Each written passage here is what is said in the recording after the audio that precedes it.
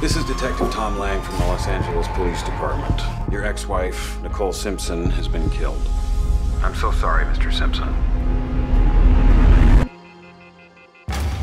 American Crime Story is a spin-off from the American Horror Story franchise. Each season will focus on a different crime. This year, it's the O.J. Simpson trial. We're in 1994.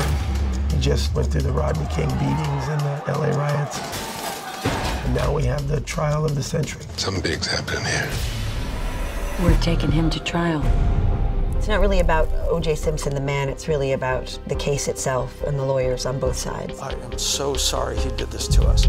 I wish I could reach through this phone and strangle you. The ambition of the show is not to replay the events, but to show you what was going on off screen. Everyone thinks they know the story. There's a lot of things in this that people don't know, or they certainly don't remember. This is out of control.